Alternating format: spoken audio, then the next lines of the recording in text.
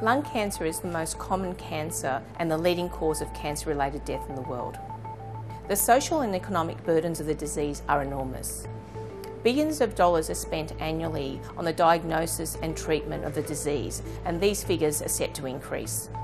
The most common form of lung cancer is non-small cell lung carcinoma. Unfortunately, it has a poor prognosis because it's often highly resistant to chemotherapy.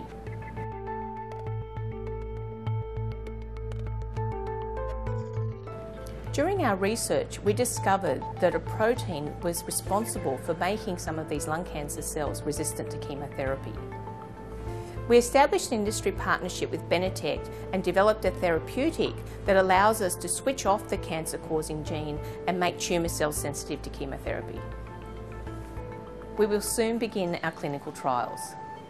If successful, this therapeutic has the potential to improve the outcomes for millions of patients and has broader applications in other cancers as well. We are really excited about this discovery because it has the potential to reduce the social and economic impact these cancers play on society.